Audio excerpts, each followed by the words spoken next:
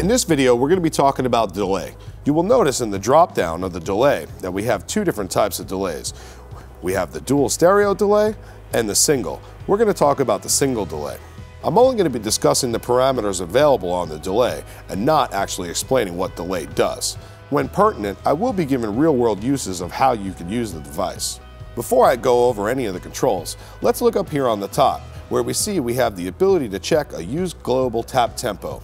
Once selected, we now have the ability to use the tap tempo button on the console surface to set our delay time.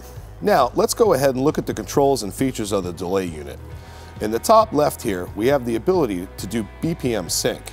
If we press this, we now get a numerical display. Once selected, you'll see the value of the delay, and it's set to quarter note right now.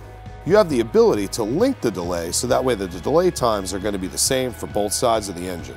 Unselected, you're able to create different delay types for both the left and the right hand side.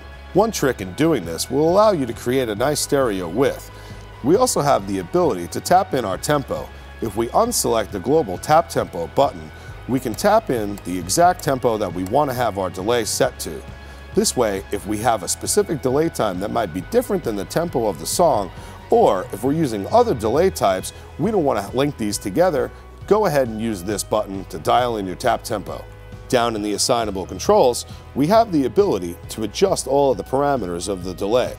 Here, we have the ability to change the note value, the panning of the delay, the level of the left side, the feedback of the left side, the blend of the left side, the depth, and as well as the rate. In the assignable control buttons, we have the range left, as well as the tap left, which if we press, will change the note values. And then on the far right, we have the ability to tap in the tempo globally. In the bottom right, you see that we have a tap button. This is different than the tap button on the front of the unit to tap in the delay time. However, this controls the rate just above the tap button that we're pressing.